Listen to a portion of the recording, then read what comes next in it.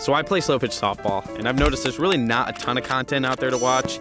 I'm trying to fix that this year. Today specifically, we're gonna be taking 4 videos, smashing them into one video. Basically, I'm gonna be making the best Slowpitch video on YouTube. Our goal for today is to cover all Slowpitch gear, and I'm gonna be giving tips on everything, but the most important thing is the age-old question: does size matter?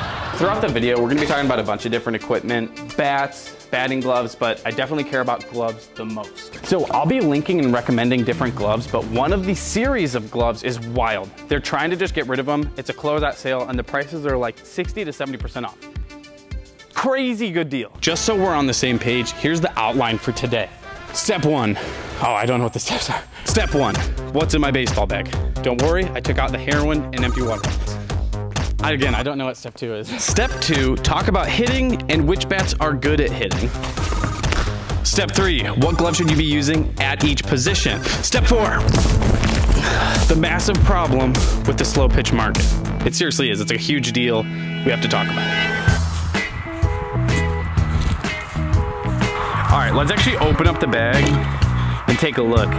We have a couple bats, I'll mention those in a second. This is typically what it looks like. We have something like 8 to 10 maybe gloves in my bag at all times for myself, and then obviously my teammates, I can only wear one at a time. Right now we don't really care about those. What we do care about, cleats. Don't skip, let me just explain what cleats I use and why. I've learned rubber cleats are just the best, but the rounded edge rubber cleats are so much easier to use than those like sharp edge ones that have like hard corners.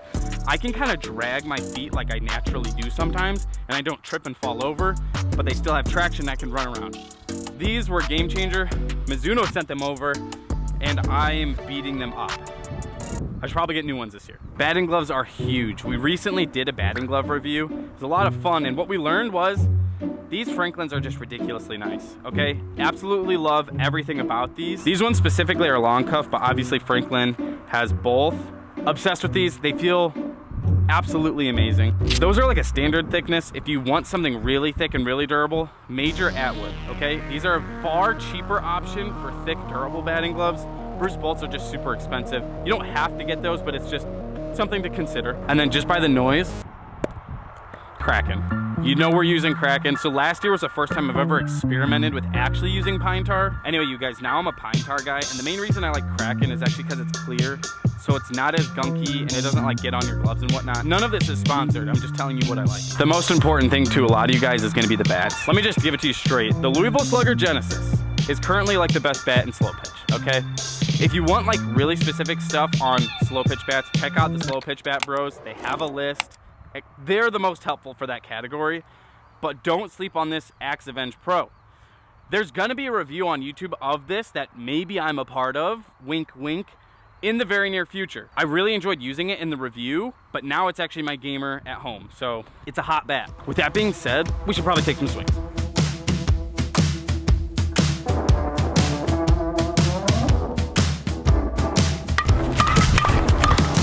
How is that a home run? Nothing crazy here. We're gonna take some swings with the Genesis. This is actually the first time I've gotten to do this because it's just been winter in Chicago, so. That's thrilling. That's pathetic. This is a bad swing. How is that a home run? Nah, replay that swing. That was a bad swing.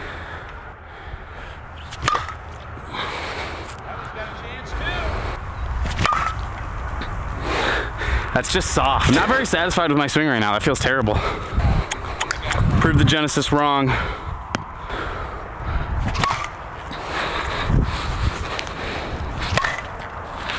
That's what I do in game. One hop the fence on like a soft liner. That felt decent. So right now they're tied for home runs, 1 home run each.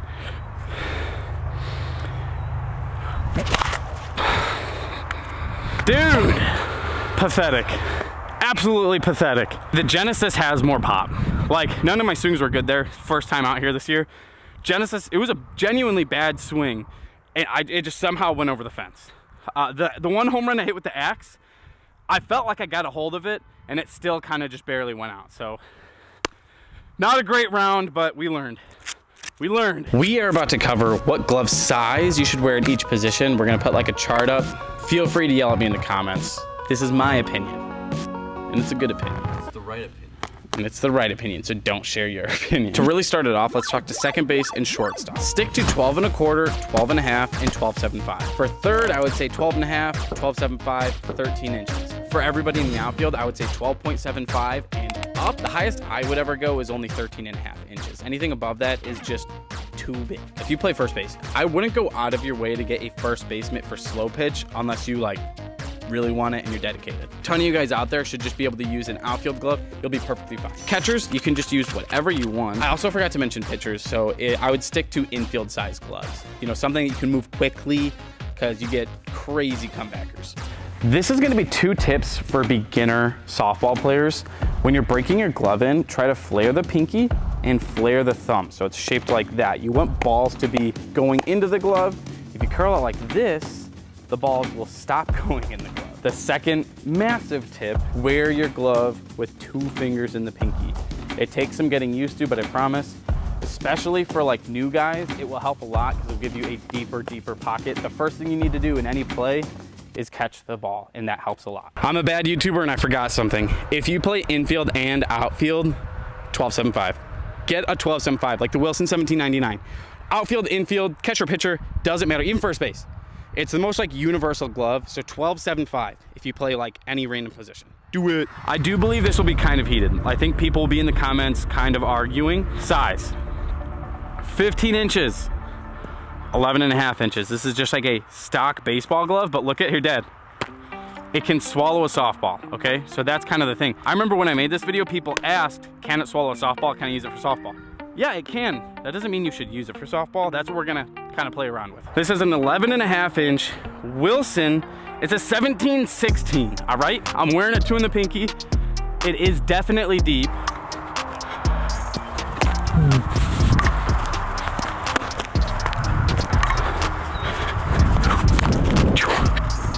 Like it's fun and it feels great because most infielders will understand the feeling of it's fun to play with a small glove. All right, I want one backhand.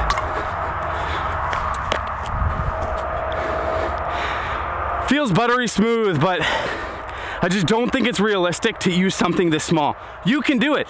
You'll make plays. You'll make diving plays. If you have more length, you're gonna make more plays, cleaner plays. A softball here, ready? One more. A softball is so big, you will never lose it in your glove. So that's one of those things.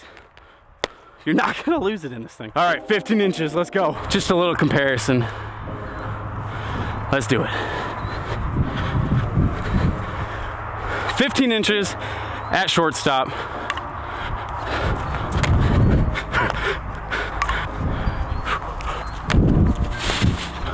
Dude, so I went like for a rollover and it felt like the glove took like 15 minutes to go from here to here. I thought it was gonna hit the back of the glove. Why'd I try to do that? I don't know.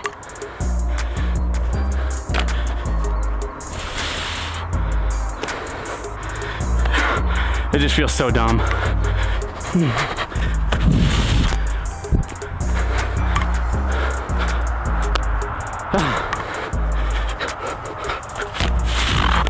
Could I glove flip? I think so. Oh, guess not. One more.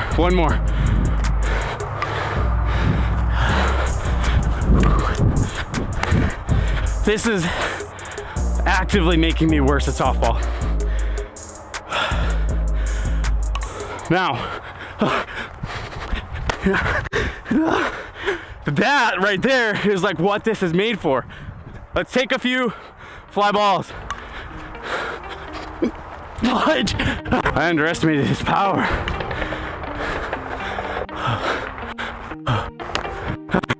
Look at that, I'm lazy, and I still caught it. Because I got 15 inches.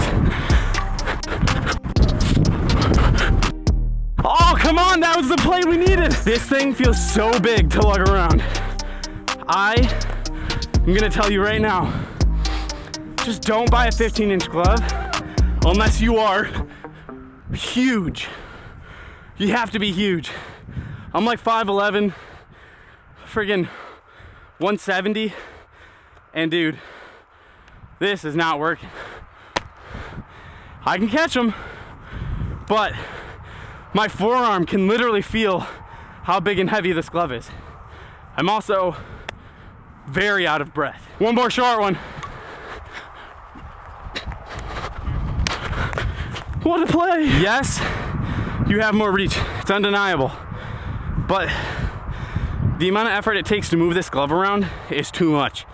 I don't think it's benefiting you unless, like I said, you're a massive human being. 13.5 is the biggest I would go. 14 if you really want to have something huge. Nothing bigger than that. I'm about to give you guys 3 gloves that you should buy if you have no money cap, okay? Like you don't care how much you have to spend. First one, this Emery Cordura. It's super light, it's 12.75. The blonde leather makes it so it's slightly on that like loose side, okay? High quality leather, but slightly loose.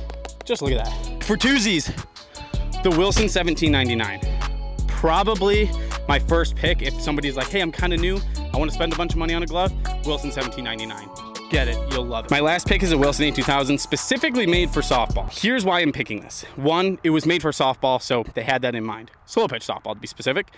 And 2, it's ridiculously durable, okay? I've seen a friend with one. It's built like a tank. It'll last you a long time. The next ones are on the ground. I promise this isn't edited in. That right there is a Mizuno franchise. 75 bucks, so worth it if you need a cheap glove. Let's say, hey, I got a few more bucks in my bag. This is what you need to get. Mizuno MVP Prime. It's like 120 bucks. Please, it's a fantastic option. The thing is, Mizuno makes really good like budget gloves that are actually somewhat durable. So get those. Check the description, by the way, you guys, because there's links to all of this. I'm gonna organize it so it's easy to follow. And then the last one, the one you've been waiting for. This is the Easton Professional Series. Okay, do you like it so far? Love it. Seriously, this isn't a brand deal, this isn't nothing. This glove is normally like somewhere between $250 and $300. That was purchased for $70, okay? They raised the price, that sucks, but it raised up to I think like $90. So ridiculously crazy good prices on the Easton Professional Collection. I'm trying to tell the world because it's probably the best bang for your buck right now, but the thing is, once they sell out, they're gone forever. This sounds like a brand deal, but it's not. I'm just trying to help you guys. So I'll put that in the description as well to the whole collection so you can just like browse it and be like, oh, I like that one. It's up to you. The slow pitch market is absolutely scamming us because it's their job. I've tried saying this a bunch of times and I keep rambling because I'm trying not to sound like I'm calling everybody out there dumb. In the slow pitch world, we are biting the bait way too easily. Companies will say whatever they have to get you to buy their product, whether it's good or bad. They'll say that there's some new barrel technology, new end cap, matte finish. We just fall for it every time. The best thing you can do is find a YouTuber that you trust, wait for them to review a product, and then go buy it. It's a really weird thing that we're doing, but we're pulling the trigger super quickly on new products in the slow pitch world. Companies aren't jerks, but they are just trying to sell their product, whether it's good, whether it's bad. That's what I'm trying to say. If you're confused about these really cheap Eastons, I understand, but we made a video about it. So watch the video. We talk about why these are super cheap and why they shouldn't be super cheap, but they still are. All right, worth watching. Thank you guys.